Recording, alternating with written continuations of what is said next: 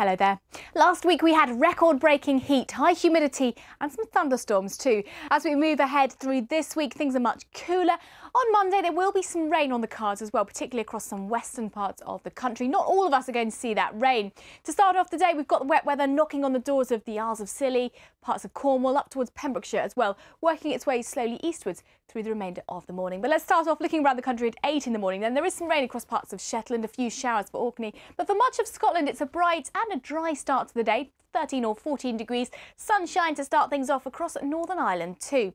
And as we move our way across northern England down towards the Midlands, it's a bright start to the day, fresher than recent mornings. Sunshine extends into the southeast, but further west down towards Devon and Cornwall, the sky is clouding over, the cloud pushing into parts of Wales too, and that rain arriving in Pembrokeshire and Cornwall. Through the course of the morning, the rain edges its way northwards and eastwards, so some heavy showers at times for Northern Ireland, into Wales and the southwest too. And later in the day, there'll be a few showers across parts of northern England down towards the Midlands. Some of these bursts of rain will be heavy, particularly in the west, and on the hills there could even be the odd rumble of thunder.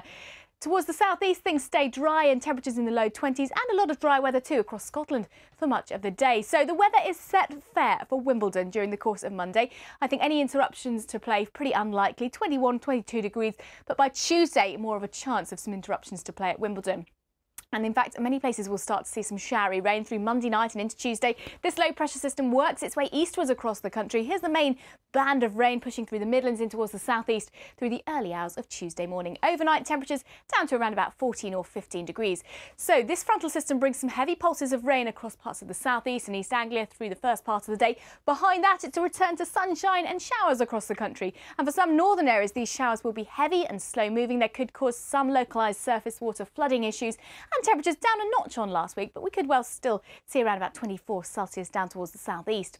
But through into the middle of the week, what we're going to see is the weather turning a little bit cooler. Low pressure moves off towards the east, and you can see the isobars stretching right up towards the Arctic. That's where the air is going to be coming from as we look through Wednesday and into Thursday. So a dip in the temperatures right across the board. There will be a few showers for northern and eastern areas in particular, but equally still some sunshine to be enjoyed through the middle part of the week. So to summarise the week ahead for you, well, it's cooler and breezier than we've seen recently. Sunshine and showers, but things may well warm up for many of us again by the end of the week. Bye-bye.